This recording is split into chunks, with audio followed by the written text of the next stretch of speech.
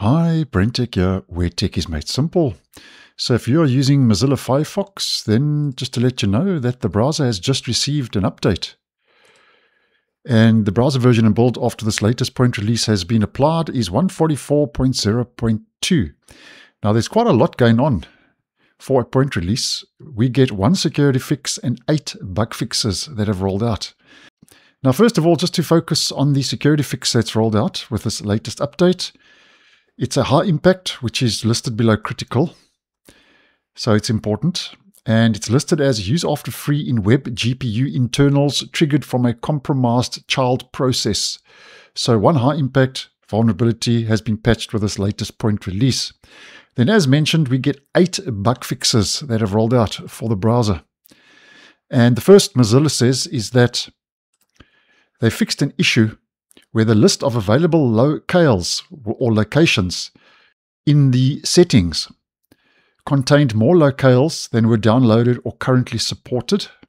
And then Mozilla says for the second fix, it's fixed an issue where using the keyboard to open the unified search dropdown was inconsistent. So as you may well know, you can use Enter, space, and your down arrow to open up the unified search dropdown.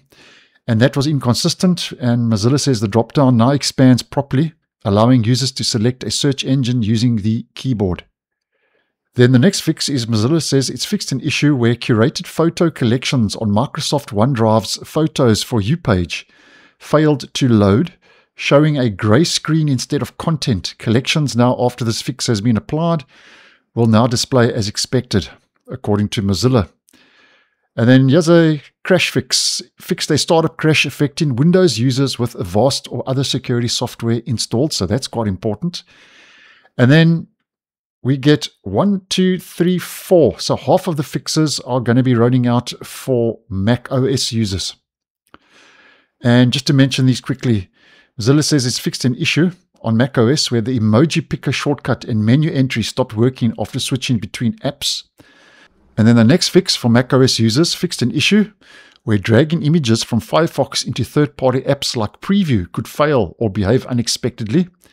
Third fix for macOS fixed performance and video playback issues on macOS 14.6 that occurred when the system was under heavy load. And then the final fix and the fourth fix for macOS users fixed a browser hang on macOS 14.6 that could occur when bookmark folders